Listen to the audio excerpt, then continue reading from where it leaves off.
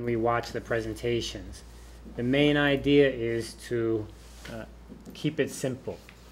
So maybe you've heard of this, KISS, which means keep it simple.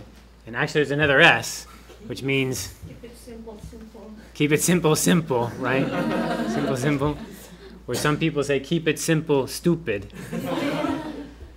The idea is that anyone can understand it, right? You want to keep it simple, you want to keep it stupid, you want to keep it so that anyone can follow your main point.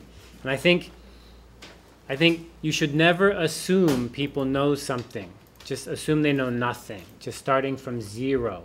And then that way you can make your main point much easier.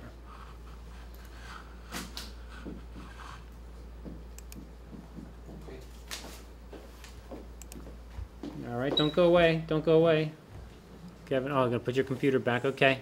All right, let us look at Kevin's here, and let me zoom in a little bit. Okay, go ahead, begin. Okay, I have three main points: is track, buying, and cooking. And after my lunch, I take a walk at a supermarket, and when I walk, I smell a good smell, and the seller asked me to try some noodles, so I tried for free, and I think it's good, but I feel not very hungry because I just ate my lunch. But the clerk said, if you buy one, I will give you one more for free. So I'm very interested in it, and I buy it. I pay the money, and after I come home, I cooking the instant noodle and boil the water and adding seasoning and noodles. And the important point, I forgot to buy eggs. I'm very sad because if I eat the instant noodle, it must be an egg in my instant noodle. So when I taste my noodles, I think it's not very well. So your main point here is, oops, I forgot the egg, right? Yes. Oops, I forgot the egg. Okay, so this would be what we call what? This is kind of a surprise ending, right? A surprise ending. Putting a surprise ending in a presentation is not easy because remember, you need to have your main point at the beginning of your presentation. So how can you make a surprise ending? Well, to make a surprise ending work well, you need to have a beginning that makes everyone think one thing, and then at the ending you say another thing. So the problem here is your process is attraction, buying, cooking, which is basically like consumption process, right? Purchasing process. I'm attracted, and then I buy it, and then I consume it, right? So you're using the kind of marketing psychology, which is okay. And it's a process, that's okay. And it's from your personal perspective, so it's a little bit personal. But there's nothing interesting until the very end, right? So for a presentation, we want to make sure we have something interesting at the beginning, and then at the end, you can turn it around, right? So it's a good idea. It's kind of a surprise ending, okay? All right, very good. Thank you. Okay, so keep it simple is the topic of today's chapter. Keep it simple.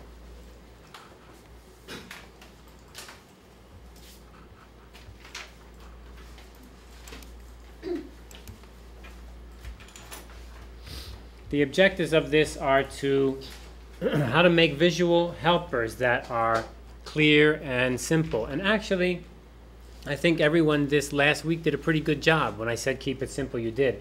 But I really wonder, I told you keep it simple for my class, and so you did for your presentation. But when you do your thesis presentation, will you keep it simple? Will you? I don't think you will. And I think if you don't, that's a mistake. Number one, you're wasting time for nothing, right? And number two, it just confuses things. It makes it, hard to follow, right? You don't need all of that stuff. So let's look a little bit at graphic design today. What are the basics of graphic design? How do you make good graphic design? Let's cover that a little bit. And Let's also look at the visual aids. What are the different kinds of visual aids we can use? Okay. So let's look at some tips. The first tip, again, is I'm going to repeat. Keep it simple, right? Keep it simple, simple. Keep it simple, stupid. Keep it very simple, right? Keep it simple and sweet, meaning very targeted, right on the point. Don't waste anything, right? Oops, did I close my slide? I didn't mean to do that. Let me open my slide again.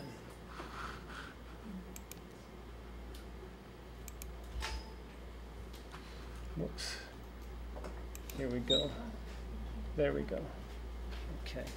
Beep, beep, beep, beep. Okay, now we're all caught up again. Okay. This means your graphics will be best when they're less complex. Complex things are really hard for people to understand, especially on a projector. It's really hard to follow. I especially don't like the things that fly around a lot and change a lot. That's very difficult to understand. Visual aids should do something. What's the reason you have this? You need to think this way. Why do I have slides? You have slides so that you can expand what you say, not just repeat what you say. You see?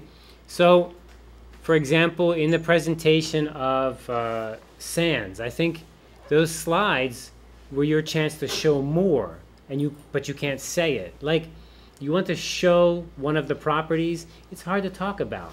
What are you going to say? It's beautiful, it's wonderful, it's exciting. You can't really say that, but you can show it. So you can say something about, we have so many properties, we have one in Singapore, we have one in Macau, but then the picture shows something else, something more. So the reason for visual aids is to show something more, not just to repeat it. So the data on your visual aids must match what you say, of course, but it expands it. You have to make the meaning very, very clear. And this is not an easy thing. So for example, with the Starbucks, you had the logos, but it was hard for me to understand what was the main point of that, right? Maybe if you had done the logos like one and then one and then one, not just so many together, it'd be easier for me to understand. You need to make sure that you don't have any errors in your slides, right? It's very embarrassing when you make your presentation and there's errors in your slides. And when you give your defense, your research defense, your thesis defense, the professors there will look for errors in your slides. And it's kind of troublesome because you have a main point you're talking about, and then the professor says, oh, that's a spelling mistake, or that's something mistake there. It's very distracting, and it makes your presentation very difficult. So be careful not to have errors. So you need to get it, double check. Ask your friends to check for you. Also, you know, when you're making your presentations, everyone seems to feel very free to copy graphics from the internet. I do not think this is a good idea to copy graphics from the internet. And there are many reasons why.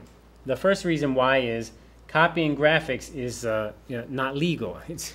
There's somebody else's graphics, unless you're sure that the graphics are copyright free. And there are websites that have that, copy-free graphics. But if it's not copyright free, you don't know what it is, and you're just stealing someone's graphics. That's a bit of a problem. Another problem is when you just grabbing graphics from the website and you put it into your presentation, sometimes the people who are watching your presentation, they've seen that graphic before and they get confused. They're like, huh? Why is this in your presentation? How is this related to your presentation? So you need to watch out for that. So what can we do? Well, it seems like it's an easy thing to do. You just, copy and you do that. But actually, there's another easy way that you should know about. And the easy way is you can just go and buy a CD full of pictures. They're very cheap. They're not expensive in Taiwan. You get them lots of places. Or you can order them online. And one CD, you have, hundreds of pictures you can use. And that's legal. And those pictures probably have not been seen by the audience before. So it makes it a much more easy, much more interesting presentation. Or maybe some students get together and buy one, and you can use the graphics from there. Here's some CDs. Backgrounds, foregrounds, people, objects, things like that, right? For sure, when you go to work, when you go to your job, you should not be stealing things from other people's graphics. So if you're working for someone, make sure you just get some graphic CDs. They don't cost much. You can also pay for online services, and you can just pay like a certain amount of money, and you get graphics from a company online.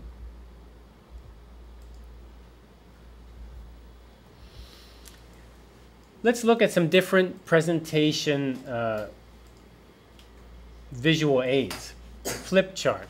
Now the flip chart is actually not very popular in Taiwan. I don't know why. It is popular in other countries. A flip chart is a tripod like this. It's so big, usually pretty tall, and it's just paper, right? It's very basic, very simple. What are the advantages and disadvantages of a flip chart? Well, a flip chart's big advantage is it cannot break.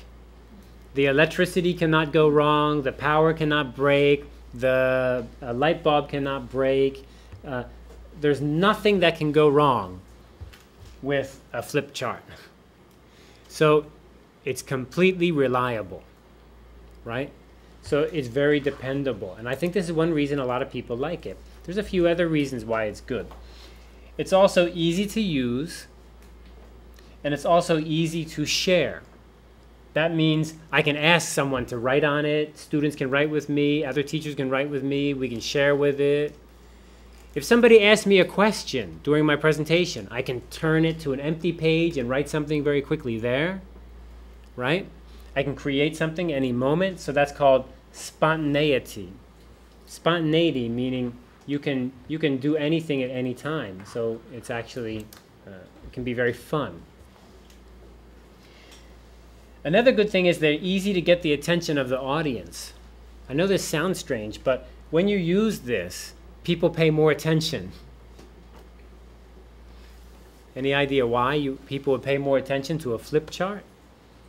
Why would somebody pay more attention to a flip chart? Your body moves around, you're doing this, you're touching it, it makes noise, right?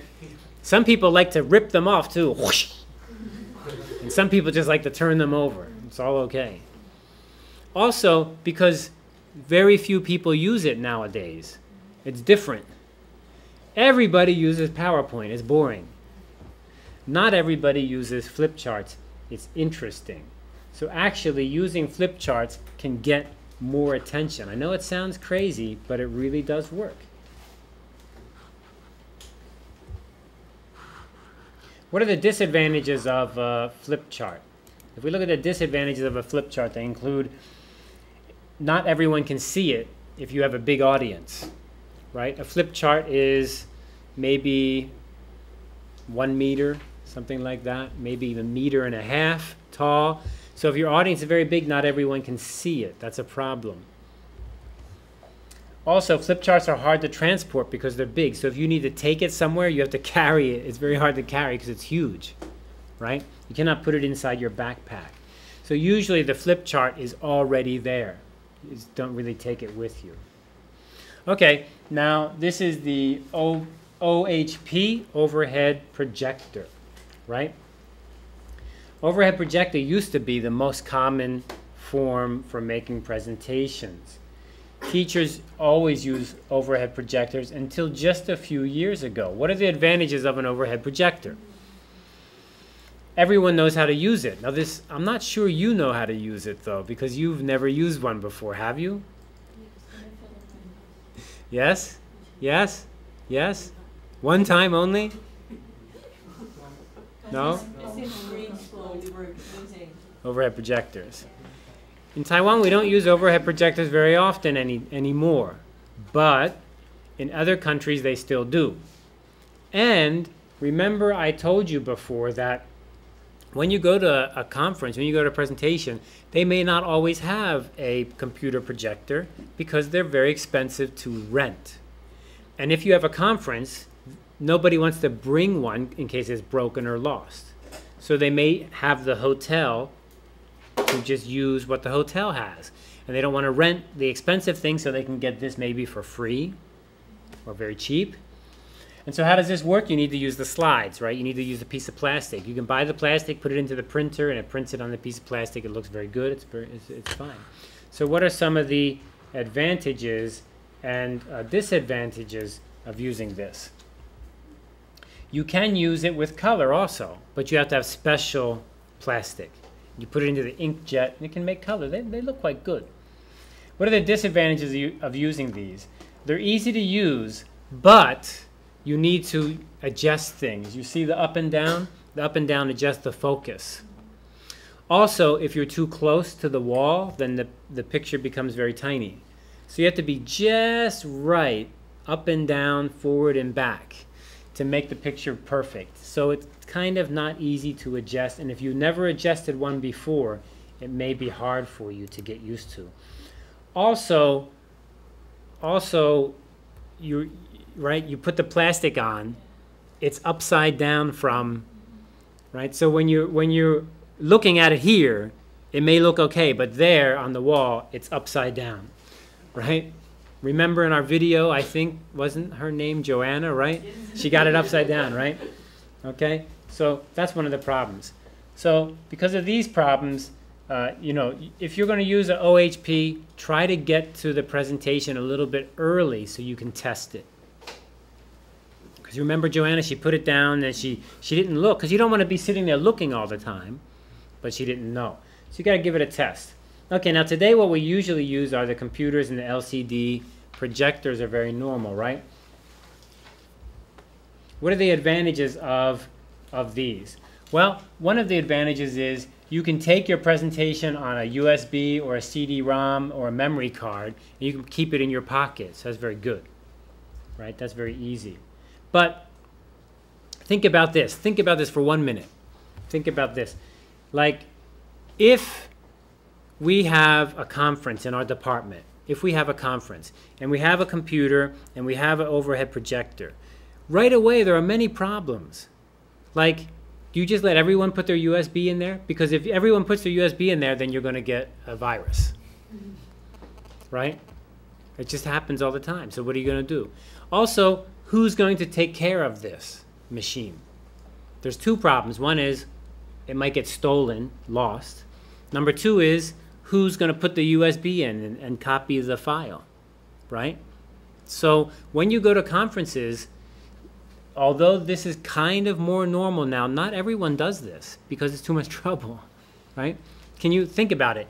If you're in a hotel, when you go to the research conference, it's usually a hotel, not a school. In Taiwan, we do it in schools, but overseas, they don't do it on campus. They usually do conferences in hotels. So you're in a hotel, and my department must bring like 10 computers. Is that possible? And every computer is in a room and nobody's watching it. Is that possible? I don't, right? It's not always possible. So this is kind of a problem with it that makes me nervous if it was me. LCD and projectors are expensive, so it's easy that they could get lost or stolen. So it's not always safe. Also, it's very high tech and it's easy for something to go wrong, right? How many times have you watched someone? How many times have you watched someone trying to make the computer and projector working? And they're like, okay, wait, right? It happens all the time. And when you go to make your presentation, you only have a few minutes. So if you're spending your time trying to make this work, it doesn't work out too good. So you need to be sure to check beforehand, before your presentation. If they have this machine, can you use it? Is it working okay? Can you copy your slides beforehand? Okay, so be prepared is the main point, right? Be prepared. How can you be prepared? You can have backups. What are backups? Backups are, for example, if you have a USB with your PowerPoint, maybe you should also mail your USB and email to your Google account or something, just in case it gets lost, right?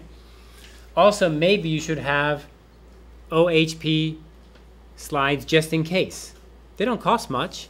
You go to a copy shop and have them made. And maybe you have 20 slides, so you have 20 of these just in case they don't have a computer and projector. So these are a few things you can remember. How about your pointer, right? When you go somewhere, not everybody has a pointer for you, a laser pointer, so maybe you should carry one. Also, your remote control mouse, right? Your wireless mouse or clicker, right? You should have one ready, because when you go to present, they may not have one. Usually they don't. Sometimes they do, but it's not so normal, right? Or you don't know how to use it, so you have your own. I always take my own just in case. Okay, let's look a little bit at graphic design now. If we look at graphic design, we have some main points we can look at. Here is the square of the screen that you're showing to your audience, right? And so if you're looking at the screen, a basic rule of thumb is people tend to look from the corner and then go down the screen, right? So you want to put the important information up at the top and maybe up in the top corner. And then they look down, and this is something like the conclusion, something down here they want to see. So graphic design, basic idea. More important up top, and then you go down from there. Here we have some examples of charts and line charts, pie charts, and other kinds of graphics, right? A key point here is keep it simple and easy to understand. And I think from our presentations last week, everyone was pretty simple. I like your pie charts. I like your charts. They're very clear. Things that you want to avoid are things like these pictures, right? These are like fancy graphics, things that show something like how many hamburgers did we sell, or how many coffees did we sell. These things are hard for people to understand. I know they look interesting and they look cute, but it's very hard for the audience to understand. So you want to keep it as simple as possible, right? What are some of the key points to your charts? You need to have charts that have numbers. If you have something like pie sections or lines, you should include numbers so that people can see what it really is. Also, you need to have the key. What is the key? The key tells what is the thing inside, right? The key. Make sure you have a key, and the key is big and easy to read. If you don't have a key down here like this, if you don't have a key, then during your presentation, people will say, oh, what is that? What's the blue one? What's the red one? And they interrupt your presentation. So you try to have it, make sure you have a key.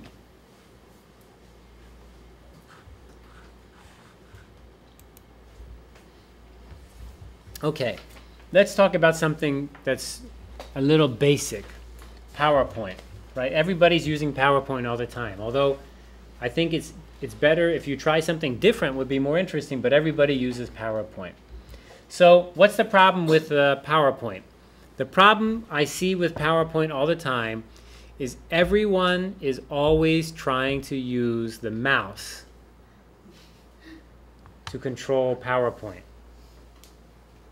And what do? They always do this. They're always clicking to make it go forward, and then they right-click to try to find a slide, you know, and then they try to find their slide here, and then they do this, and then they're going, oh, wait, so I think it's here, no, it's here, and then, okay, right? When it would be easier just to go backwards with your keyboard and forward, right? This would be even faster. So don't use the mouse, just use the keyboard, right? I know it sounds so basic, but I've seen so many presentations, the same thing happens. Somebody gets lost, or the professor will say, can you go back to the slide with the model? And then somebody will go, let me see. And then they get this here, and they say, this one, no, that one. Wouldn't it be easier just use the keyboard and you say, oh, you mean this one? And they say, yeah, that one. Wouldn't that be easier? You see, it's very fast. Even if your slides have lots of information, like my slides here, all you need to do is push the forward and back button. Look how fast it is. There you go. Okay, you mean here? Yeah, yeah, there. You mean, oh, there. Oh, yeah, okay, there. Right? So just stick to the keyboard, right? And then things won't get mixed up and confused. I see lots of people making presentations. This is a problem. Okay, so remember how the keyboard moves, right? You just use the forward, the right button goes forward, the left button goes back. Everybody knows that, right? Don't forget it, right? Right button forward, left button back, that's all you do. Just use those buttons there, just like that, right? Sometimes you have a clicker, a remote control, and it has a forward and a back. So just use that, forward and back. That works. Okay, we do have an assignment this week I want you to try, and the next week we can look at it together. And this is create graphics showing the steps in your outline. Exercise buying, paying, and eating an ice cream remarks to follow the KISS guideline. Remember to follow that. Okay, so what I want you to do is I want you to do the same assignment we did before, only now I want you to add graphics, right? Now you do not have to follow exactly what you did before. You do something different because we're trying to improve, right? We're trying to learn something, right? Do something different. So you could do what you did before, or you could change your ice cream thing, all right? Doesn't matter, your ice cream outline. But I want you to use the same idea. So the main topics are you're choosing a flavor, you're paying money, then you're eating. Now I want you to add graphics, 2, 4, 6 graphics that somehow expand, tell more, make it more clear, make it easy to follow, something. And you're completely free to do what you want. But remember what we're talking about, right? We want to use graphics that tell more, that help us see something that we couldn't see just from the person talking before, right? And same thing, has to get us interested and have a flow. Okay, so that's the assignment for next week. Graphics. Keep it simple. Right? And then next week, what should we do? I guess we can't draw it. It would take too much time to draw it. Would it? Take too much time to draw it. So maybe what you could do is prepare 2, 4, 6 PowerPoint slides. Okay? And then email that to my assistant. And then she'll give it to me. And then in class, we can quickly look at everyone's 6 slides. Okay? So I'm going to make a note here. And I want you to email me your PowerPoint 6. Email it to my assistant. My assistant's email is wardenassistant@gmail.com. Yep, thank you. Okay. Why don't we say the deadline would be just before class is fine. I just need to get them and put them in the computer. So, 10 minutes before class is fine. No big deal. Okay, so I'm going to put that on our schedule.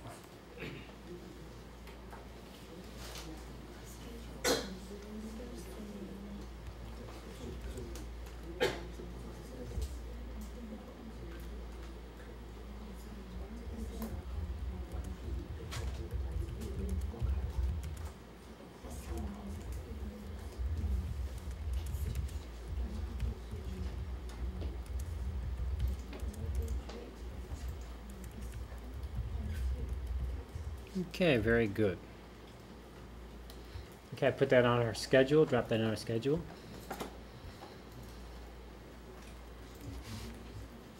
Okay, next we're going to take a little break. And then after the break, we're going to watch a few more video examples. And then we'll be finished for the day. Okay, 10-minute break.